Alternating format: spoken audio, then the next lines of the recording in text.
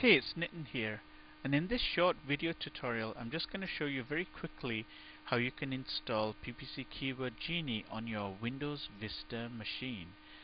So once you've downloaded the zip file, you can place it on your desktop, and it's actually a zip file, so you'll probably need something like WinZip, or you can even use Windows Vista's internal zip program. But I really like the Windows WinZip program. So if you don't have that installed on your system, just do a Google for WinZip, and it will take you right to their website, and you can download a free copy of this program, which is like a trial version.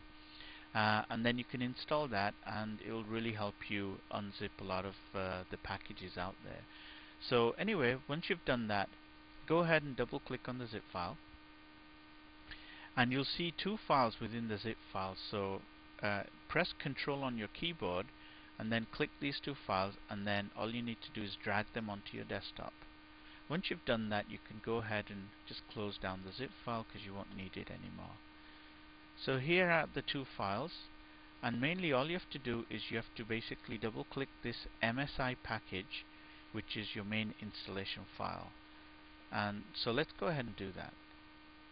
And as you can see, you'll see the welcome screen, which tells you you're going to install PPC Keyword Genie, and all you have to do is click next, and by default it puts it into the C program files PPC Keyword Genie folder, and then there's another subfolder called PPC Keyword Genie once again.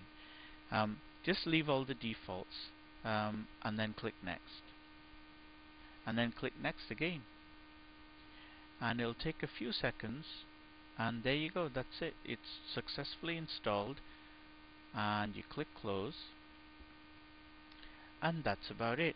Now let's go ahead and see where it actually installed the program. So in Windows Explorer, you can see that under C program files, you should have a PPC Keyword Genie folder and a subfolder under that, and there you go, that's the exe.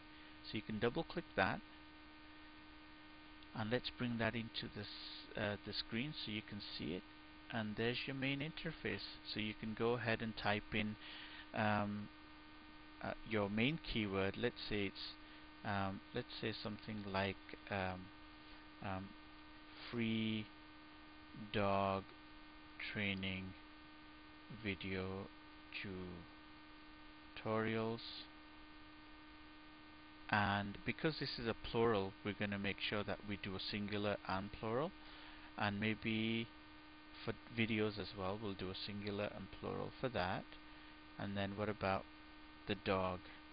So we'll do those three, and we'll also take care of, let's say, the www.com. Let's click generate, and there you go, it's actually generated. If I move this up, you'll see how many it's generated. See, 1152 combinations of this keyword here. So that's all there is to it. Go ahead and enjoy the software, and drop me a line sometimes and see if you like it. Okay, so take care. Bye.